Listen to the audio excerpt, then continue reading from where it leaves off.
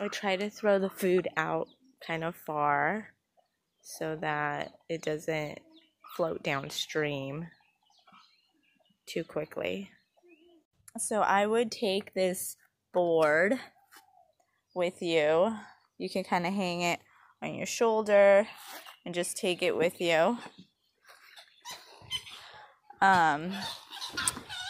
In case when you're feeding the pigs, they try to get up on you or try to swipe you or anything, you have a board that you can use to push them with. And then I also have one over here that you could use in case you've forgotten one. And then there's one on each side of the pens. Just because sometimes they try to be testy, and I'll push them with the board to establish dominance. I do feed Lucky a little bit of the pig food and her babies. Usually you can wait until Miss Piggy scoots back, and then you can unlatch the gate.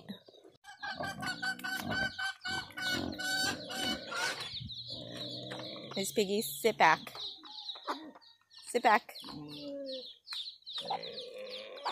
And then I just pour the food into her bowl.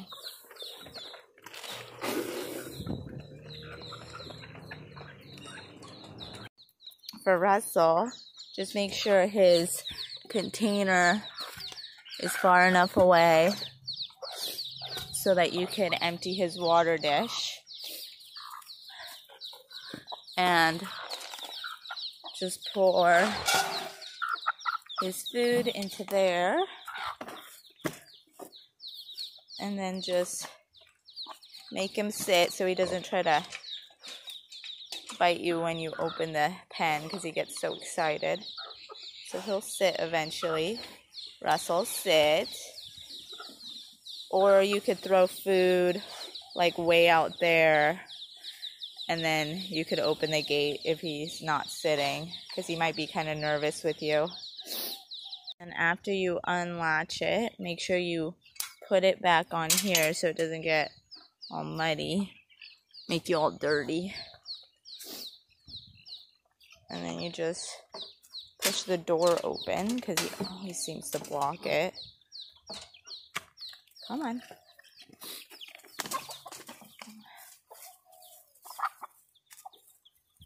And then you have time to come over here and pull the water out.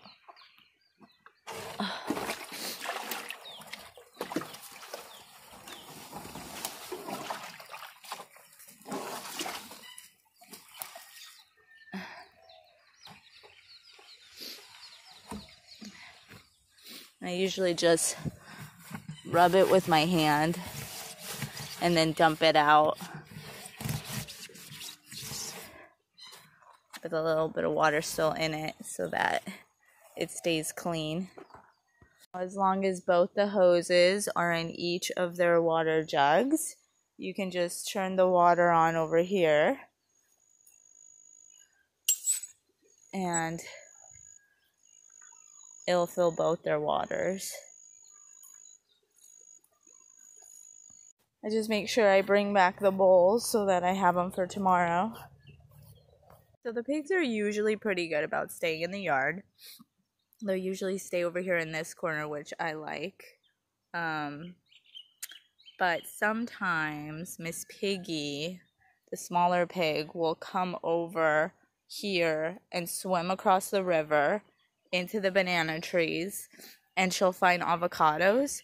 So while they're grazing, I make sure that I come over here and I pick up all the avocados before they find them, because if they find them, you're gonna have trouble getting them back over.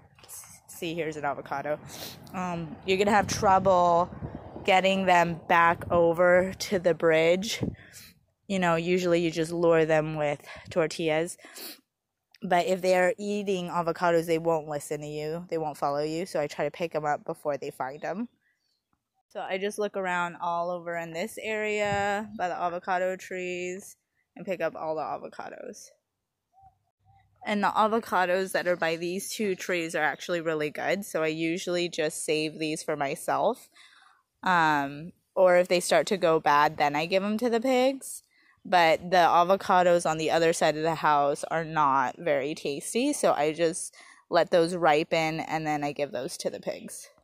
So sometimes Russell and Miss Piggy will cut through this bullgrass, walk over here to the banana trees, and pick up the avocados that have fallen from this avocado tree.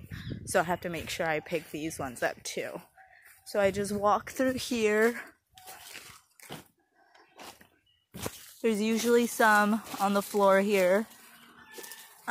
Just look around, and then once you're done with this area, I hop over this little low part of the fence and I pick up the ones on this side, because they usually try to come over here near the road and get the avocados. So just try to pick them up before they find them. So all the avocados that I find on the road that aren't very good, this one or this one I found by the good tree, but it has rat teeth marks or chicken marks, I don't know. I just put them in this box for them to ripen, and then the ripe ones, I excuse me, I feed to the pigs when they're ripe and as snacks and treats, because they'll love you. So if the pigs do come across the river onto this side of the property, you can just throw little, like a trail of food. They love tortillas. Or you could like cut the avocado up in little pieces with your hands and just throw like a trail of where you want them to go, like a trail down this bridge, like a trail to the bridge, and they'll just follow the trail of food because they love food. So if you want the pigs to do anything, you just make a trail to whatever you want them to do. Or if you're at the edge of the bridge, you can tell them to sit before you make a trail to their pen. Medical record service. You can even email your doctor with questions, schedule appointments at many of our locations, view test results securely, and much more. Not a MyChart member? So you just have to lead the pig ahead. You have to be ahead of the pig. So that way you can open the gate and then he can follow you. Russell pig! Come here. Russell. Sit. I just hold my hand out, kind of like this, and he sits.